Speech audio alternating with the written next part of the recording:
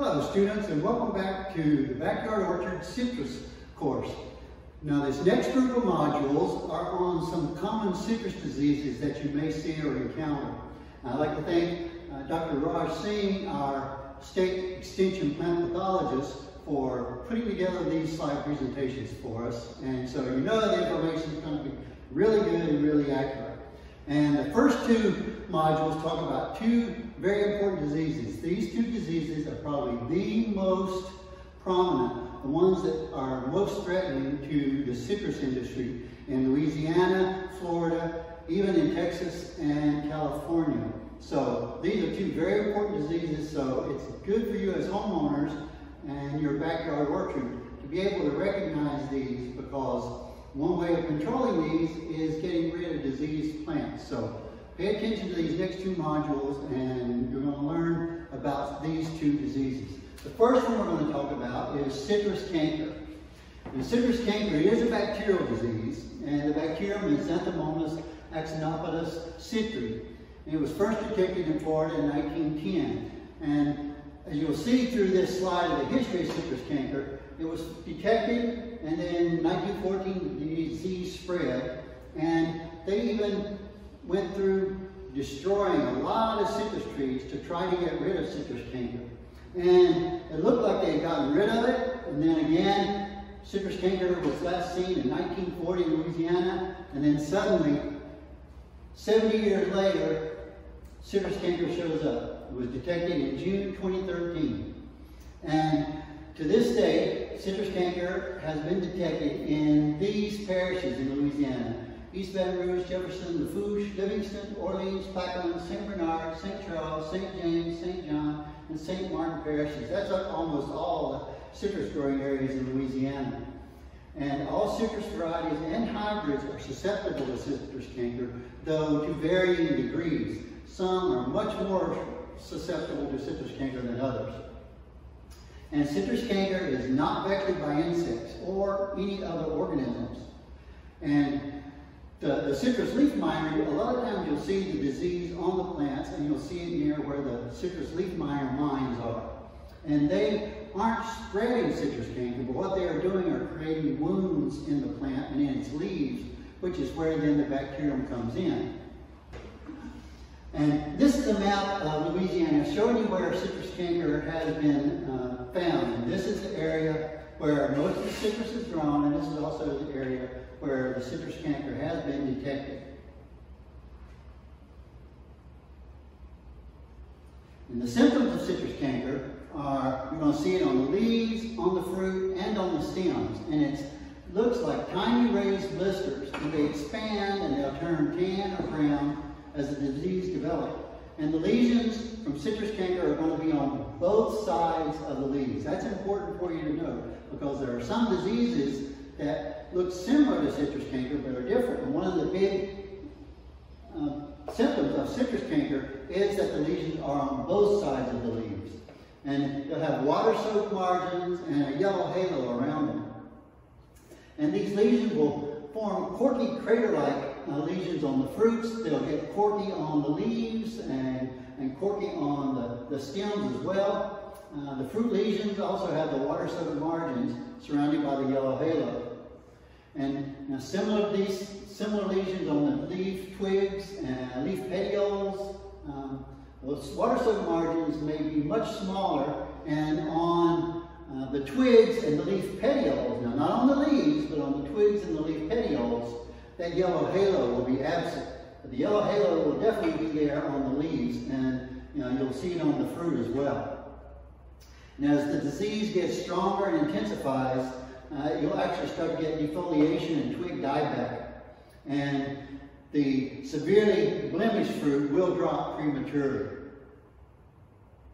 Now, here's the next few slides with some pictures of what citrus canker looks like. Here you can see it on the upper surface of the leaf, and you can see lower surface. These are the raised corky lesions. These are the water-soaked margins around those lesions. And of course, then you see the yellow halo. So you have the corky raised lesion, the water-soaked area, and then the yellow halo. And you'll see these are severely infected leaves. You'll see it on the upper surface and on the lower surface. And this is what the symptoms look like on fruit. This is one that on sweet orange, where it is slightly infected. You can see the spots, the pustules here of that will ooze bacteria from them. And then this is a severely infected Meyer lemon fruit. And this is where many infection sites occurred, and they've all coalesced into one massive canker-looking. And on the leaf petiole, you'll see you still have that raised corky lesion, but you don't have the yellow halo around it.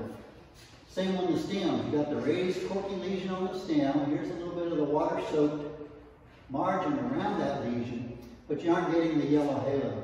So, as you can see, citrus canker infects every part of the above ground portions of a citrus tree.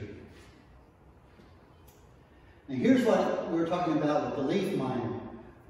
You see these lesions are a high concentration of lesions along here. And these are your leaf miner trails, and here you can see citrus canker lesions popping up everywhere along those trails. And what's actually happening, the citrus leaf miner is not transmitting the bacteria as it goes through, but as it tunnels through, it's damaging the leaf.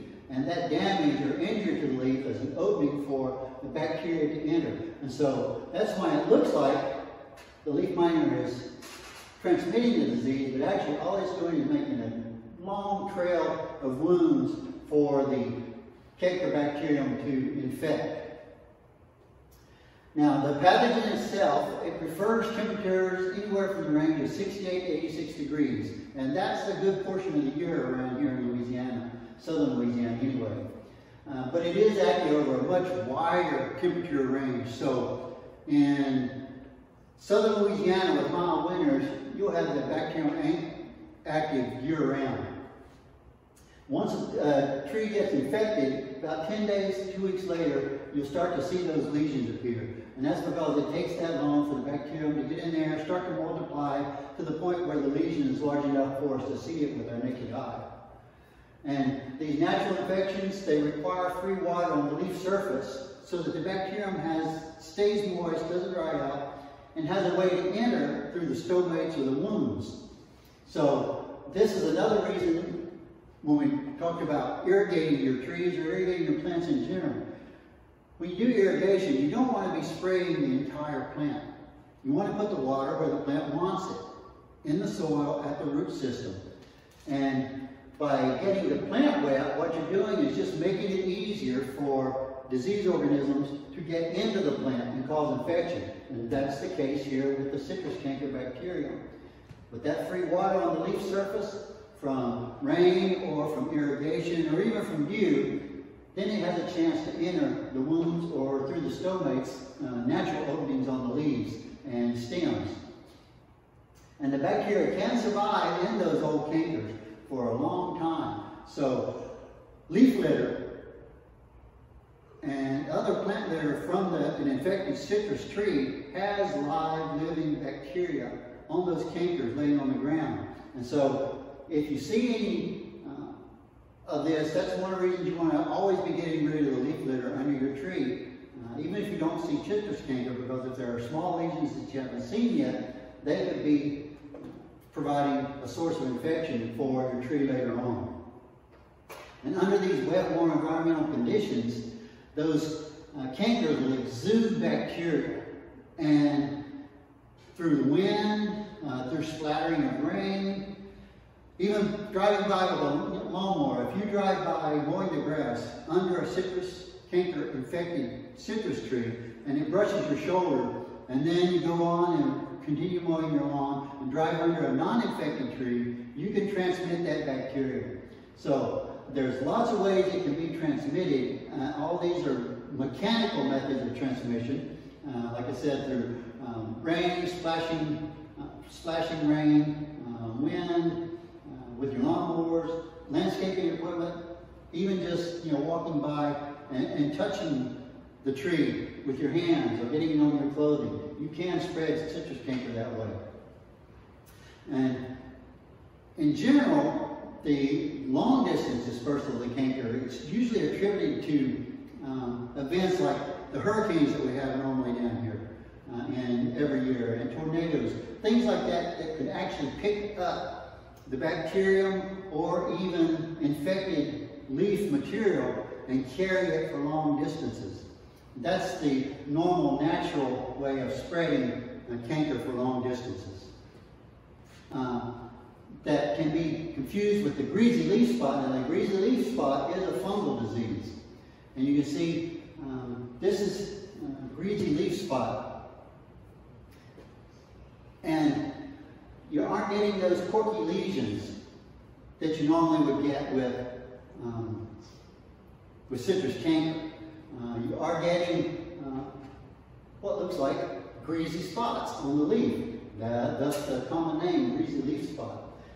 Citrus canker is a bacterial disease. Greasy leaf spot is a fungal disease. And they can be easily confused. And so, if you think you have citrus canker, contacting your local county extension agent, we can come out, they can come out and do a closer inspection of your tree and tell you whether you have citrus canker or greasy leaf spot. And the sad thing about citrus canker is there's no cure for it. Once your tree gets it, even removing all the infected plant material is not going to get it completely off your tree. Now, citrus canker is a bacterial disease. It's a surface disease only. It doesn't go systemic. By that I mean it doesn't get inside the plant and spread through the phloem or the xylem. It's only on the surface. But because it is so infective and so easily dispersed, once your tree gets it, it's more or less got it forever. You're not going to be able to get rid of it. Now, copper fungicides are effective against suppressing the disease because copper kills the bacterium, and they can suppress the canker. And with uninfected trees, the scheduled spray program using copper fungicides will help to protect the tree from citrus canker infection. However, they're not going to cure it. And once your tree got it, the best thing is to get rid of the tree if it's severely infected. Now, if you do use copper fungicide, you don't want to spray them during the bloom period. You want to avoid that. Copper, it does come under the classification of organic control method. So you can use copper fungicides if you're trying to grow everything organically. On the label will tell you a lot of this information that we have here, but it's really important that you don't mix your copper spray with any types of liquid fertilizers, because that's going to cause some of the materials to precipitate out. And so you think you're putting something on and you're not, because it's been precipitated out. And that can also be a problem if you have your water pH is too low. The copper will actually hurt the tree. It has a phytotoxic effect if the pH of the water when you're applying it is too low. And so you want to avoid using very low pH water when you're doing your mixing. And precautions to help control and prevent the spread of citrus canker. Don't move any of the infected materials out of the state. Really, if you have an infected tree, you don't really want to be moving it even from your house to your neighbor's house, because if your neighbor doesn't have it, what you're going to do is spread it. Buying certified disease-free plants is the best approach to starting disease-free. And if you do that, you can start with certified disease-free plants, and then using your copper protectants, you can keep the tree going for quite a long time without becoming infected.